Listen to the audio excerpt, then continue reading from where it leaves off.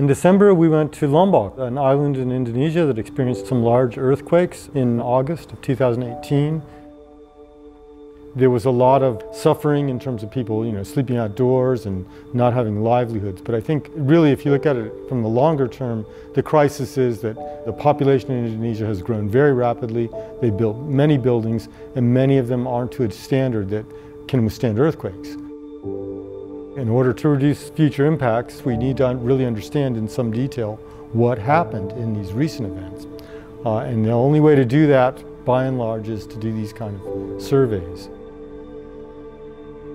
We want to collect data so that we can forecast future impacts, inform policymakers, and try to persuade them to adopt policies that will cause people to build better buildings. The main goal that we had in mind was to get information about building fragility. We want to know what type of buildings they were in, how bad the ground shaking was, and how much damage there was, and that helps us develop a fragility model. Well, if we have proper fragility models, we can at least forecast just how bad future earthquakes might be.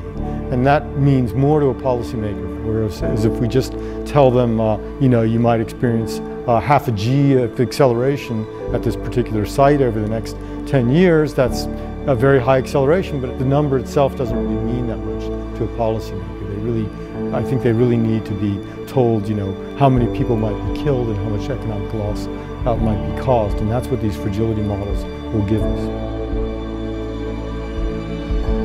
Knowledge is really the key to getting better outcomes when these events happen in the future. My hope is that we'll be able to find ways that aren't so costly that will considerably mitigate their risk.